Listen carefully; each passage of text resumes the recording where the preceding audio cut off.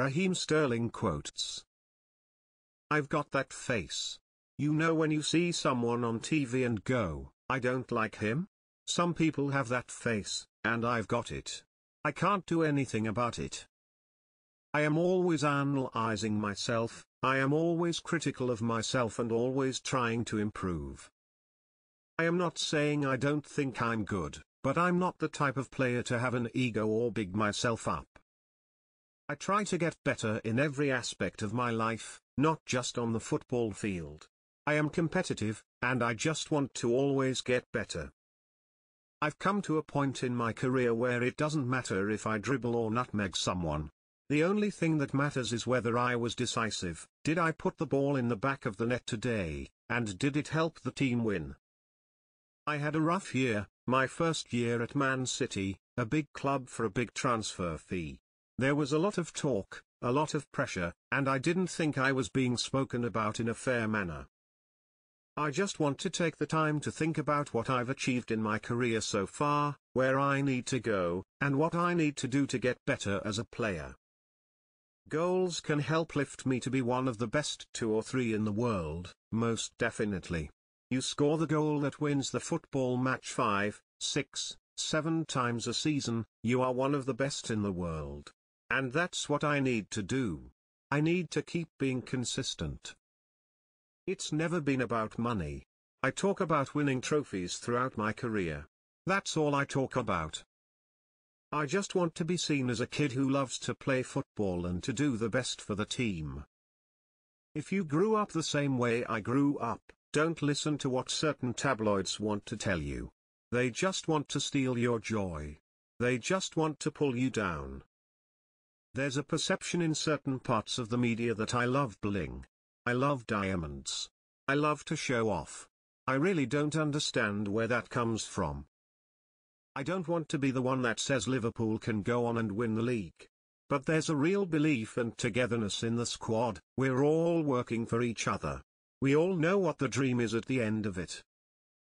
Growing up, you watch players like Ronaldinho playing in World Cups, doing the business, and you idolize these people. I'm trying to make the box, trying to be more ruthless, more clinical, and trying to decide games. Amazing Raheem Sterling. It's something I've always wanted to do, wear the number 10 for England. Thank God I had football. I remember when it used to rain, all the kids would run outside and play football in the puddles, just splashing around, having the best time. When it rains, nobody hides inside. You just go out and enjoy it. The other thing I remember is begging my grandmother for money to go and get a grape nut ice cream. When I used to dribble, I'd be on the wing, and I'd control it with the outside of my foot. It slows the ball down. I put a lot of pressure on myself to do well and score more, and it will be a matter of time. Once you get back into that rhythm, you will start getting balls that drop to you in positions where it wasn't before. I do have that feeling that it is going to come soon. Before I went to Liverpool, I was a striker and then sometimes a number 8 or number 10, and my thing was shooting, finishing, and long-distance shots. A better goals-to-game ratio is the aim for me now. If you score goals, you will get people talking about you. I don't want to be perceived as the money-grabbing 20-year-old, I just want to be perceived as the kid who loves to play football. I would never want the fans to think bad of me, to think I just want as much money for myself. I still remember not scoring against United. You always want to score in the big games. If you've got a fast and strong defender on the left, I feel like I can give him trouble going down the line, coming inside, or making runs in behind. I'm a person, when something's not going right, I'm looking at myself and seeing how I can improve and what I can do better. If you don't score, what happens? You sulk on the bus the whole way back.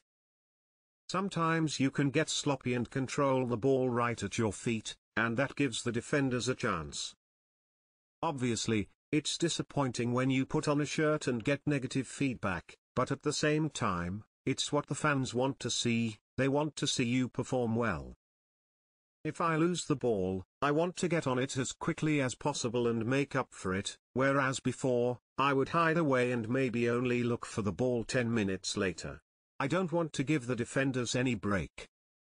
When the time is right, I have a laugh and a joke with my friends on a day off, but I have had to make sacrifices, and in that sense it's been a huge step forward, completely different to how it was before. I was 18 when the manager spoke to me. I realized I'm not like any other teenager. I can't be doing stuff any other 18 or 19-year-old was doing. Make the boys go off to the World Cup with a clear head, that everyone is behind them and everyone is with them, and trust me, I think you would definitely see a better England. I sat down with my agent and went through my youth team video footage. I saw that when I started, I'd get on the ball and within 2 touches would turn straight away and look to attack my opponent, but when I got into the first team, I would go for the safer option. Raheem Sterling, welcome to Chelsea. It's always an honor to put on an England shirt, but this one is different. It makes you really feel fast, plus, it's light and fits nicely. I just don't like losing, full stop. Even if it's at FIFA. Every player wants to win the World Cup, every country wants to win the World Cup, so anything less than that is not really a bonus. Of course you can take positives out of everything, but you won't be entirely happy if you don't win it. That's the one thing I don't like hearing, when someone says, we'll see what happens here, see what happens there. Forget all of that. I've got a massive opportunity here with a great bunch of players to represent England at a World Cup. That's my biggest focus now. For a few years, we lived with our grandmother in Kingston, and I remember watching the other kids with their mums and just feeling really jealous. I didn't fully understand what my mum was doing for us. I just knew that she was gone. My grandma was amazing, but everybody wants their mum at that age. My mum was working as a cleaner at some hotels to make extra money so she could pay for her degree. I'll never forget waking up at 5 in the morning before school and helping her clean the toilets at the hotel in Stonebridge. As a young boy, I was 20 to 21, around that age, I didn't think I was being treated right. It can affect anyone, not just me. It was about how I bounced back, how I had to think and sit down and try to move on. Not let that defeat me. Forget what everybody says. I know what I want to do and what I need to improve on. Nobody needs to tell me. I remember being coached at Liverpool, and there was another kid called Tony Silva, and they said, you know, instead of blasting the ball, and it goes in, do like Tony does, pass it around the keeper. I don't think I'm the most confident person, but I have people around me who, while they don't say I am the greatest thing in football, have a general belief in me. When I got the ball in the reserves, within 2 touches I would turn and look to attack my opponent, whereas in the first team, I was trying for the safer option. I needed to go back to basics. I needed to get defenders on the back foot again. The fans get a bit frustrated with me because I'm not signing straight away. They can get on your back a little bit, but this is football, and you have to accept these things. Everyone's dream, growing up, is seeing themselves in an away kit somewhere in a sunny country. But, in reality, I'm happy to be playing for Liverpool and trying to win trophies. I grew up 5 minutes from the stadium and watched it being built. I'd play football right outside and look up at this huge stadium with all the cranes and building work and think, one day, when it's finished, I need to be playing in here. A quarter-final won't be good enough at all, because we want to win it. Raheem Sterling is back. England is still a place where a naughty boy who comes from nothing can live his dream. I've just got face, he looks like a brat. The I don't like face. That's how I see it.